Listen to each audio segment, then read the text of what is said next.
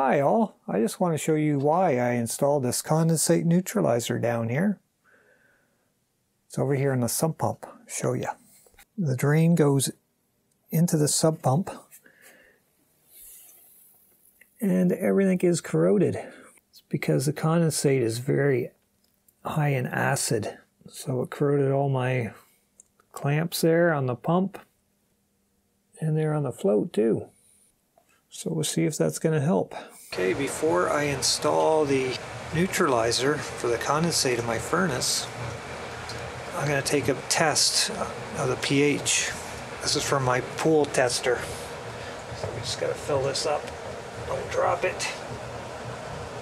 She's running pretty good. And then I'll test it after. Okay, that looks good.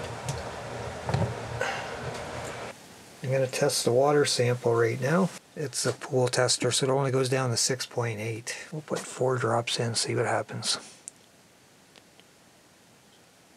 It's very yellow, so that means it's very low in acid. It's very acidy. I don't have my cap. But that's yellow. Okay, we'll see what happens after I install it. Okay, just pulled it into Home Depot. This is where I got to get my fittings for the neutralizing condensate neutralizer. Just got to find a parking spot.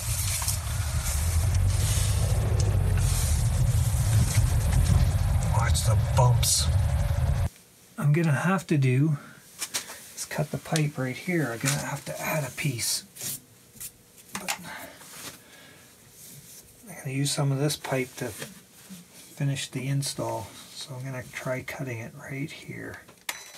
In my opinion, I believe you need a condensate neutralizer because most of the new furnaces installed today are in the older houses. The condensate is very acidic and can damage your drain pipes if they're not made of plastic. Also, in some states, they have a bylaw requiring that you install a condensate neutralizer because it could damage water treatment plants as well as the piping going to the plants. What the condensate neutralizer does is reduces the pH to a neutral state and makes it more safe for plumbing. I thought there'd be more water than that. Oh, there it comes.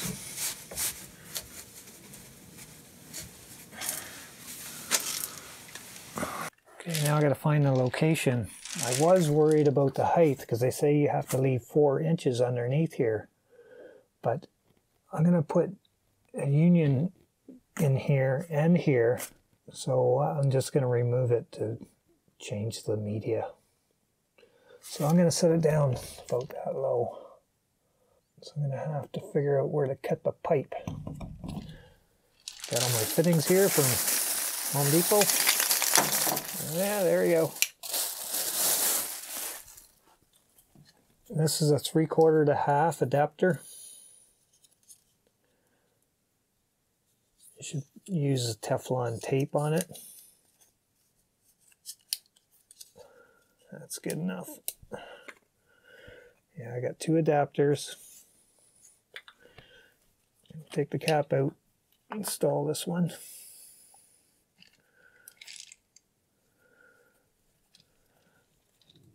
I have to get my tools.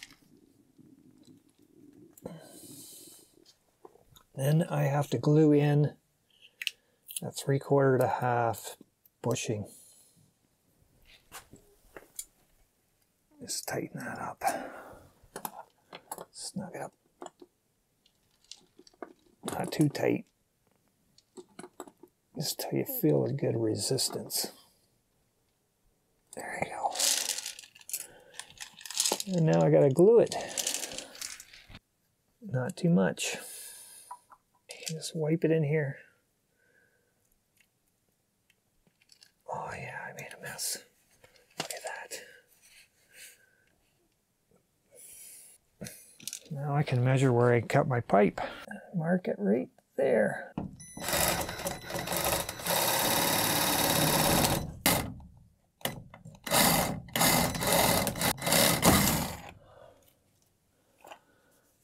And then you have to clean all this off. And this. You can use one of the step bit to clean the inside.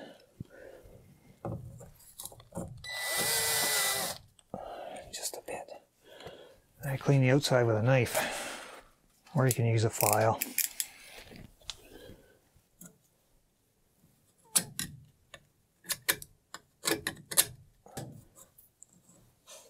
I got more gluing to do.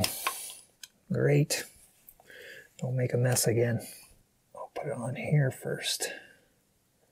I need this little nipple in here. Give it a turn. I gotta glue my union.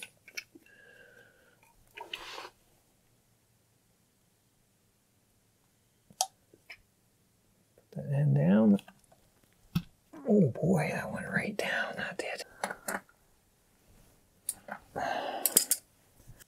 I put my bushing on this other side.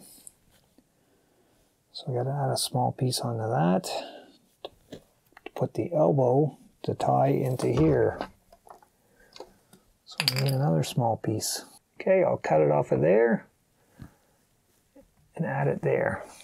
Well, I'm gonna take the union off and glue it up there. I cut that to the right length, I hope. So we're gonna glue this.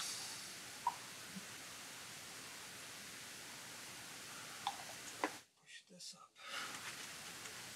Give it a turn. Way too much glue. Now this should, I know it's gonna come out.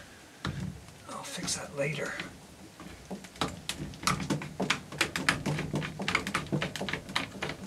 For size.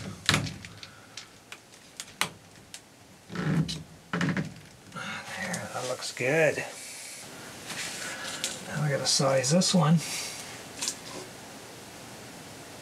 I have to add, I'll put that on first.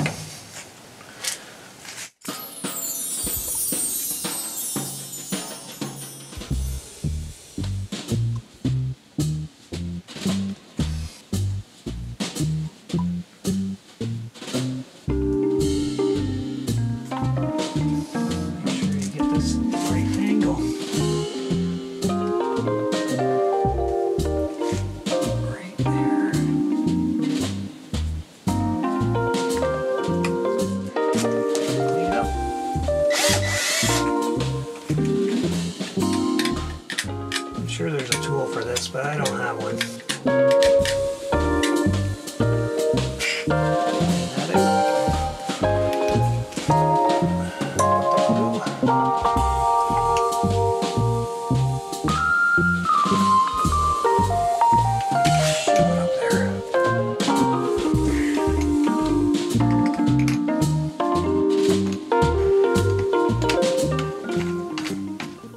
Next, I'm going to have to open this cover and see if I could, a good location to mount it. You can't really see back there, but that's an insulation pad, so there's nothing there that I'm gonna hit, because I'm mounting it right on the outside. And then I gotta screw this on. So I'm gonna do that right now. Should go right in there.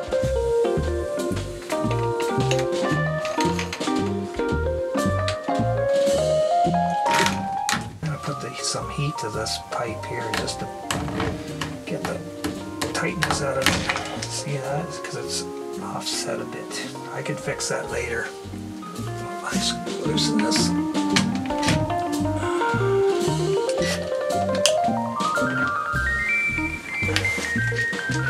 Take that off.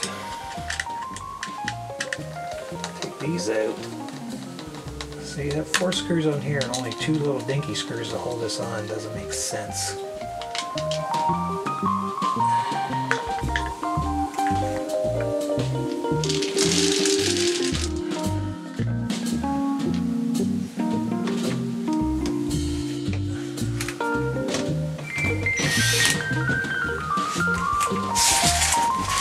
Make sure that's straight.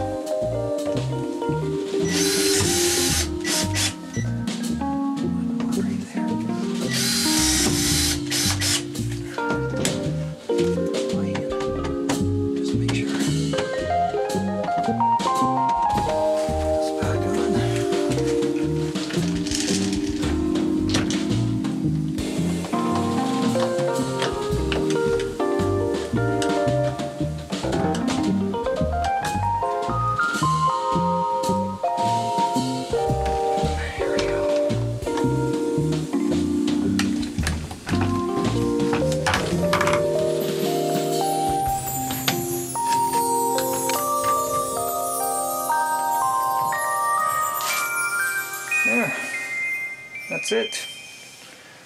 Just got a piece down there. And I'm done. Okay, I'm all done now. Now I'm just gonna try to heat this up to get this flex out of here because it's tight. I'll try it on high first.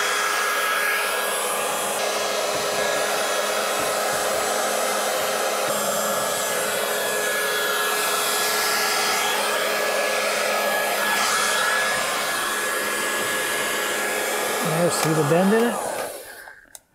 There. It just gives it a little bend, a little offset to keep the stress off it. Just gotta hold it till it cools. There. There, that's a piece I finished over there. I just had gray pipe, I didn't have any white. Gray and white's the same. I just turned the furnace back on. You can see water is getting in there. No leaks yet. Alright, going to take a sample of the condensate to see if the pH has dropped. This is just a pool tester, so it still might show yellow. I don't think it's going to be any higher than 6, and this is 6.8, just a little yellow. We'll do 3 drops. I don't have my cap. Oh boy. pH is way up. It's because it was sitting in the canister. I don't know if that's good or bad. Doesn't seem neutral. I'm gonna reach down here and try to get another water test. We'll see how that goes. This is after a couple of weeks.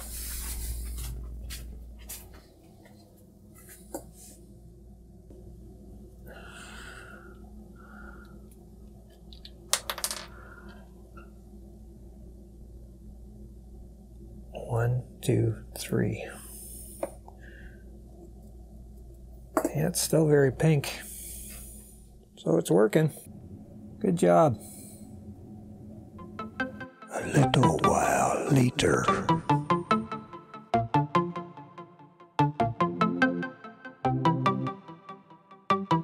Okay, I'm gonna try an experiment. Since my pH seems to be too high now, I'm going to try removing some of this media, maybe half of it, and then let it run for a while and see what it reads. So let's see how easy this thing is to come off. It's supposed to just turn, oh, that turned really easy.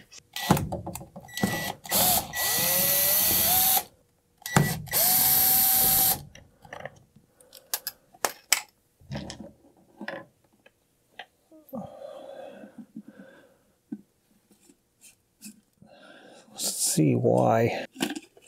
Oh yeah, that's why.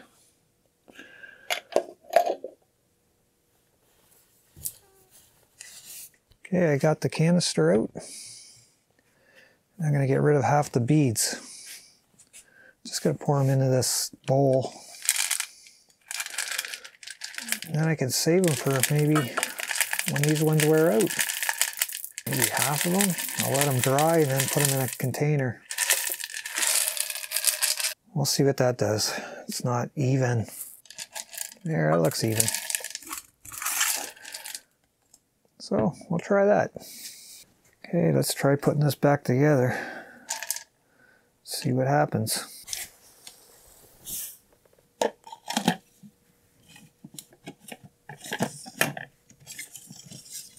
Guess there's 2 dots there that you line up, and that's where it actually stops. Let's just try screwing it in first.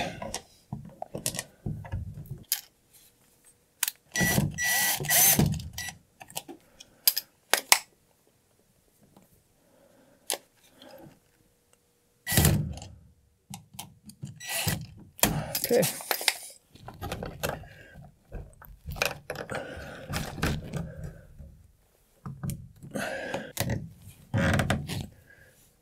we go. We'll see how that works. 2 weeks later. Okay, this is about 2 weeks after I've reduced the pellets in the canister. So we're just going to do another test and see what the pH level is. Another 3 drops. 2. Wow, those are big drops. And then that's still really pink. Maybe I can take some more pellets out. I don't know what is going on here. I got the cap this time. Holy, look at that. That's crazy. Is that good or bad?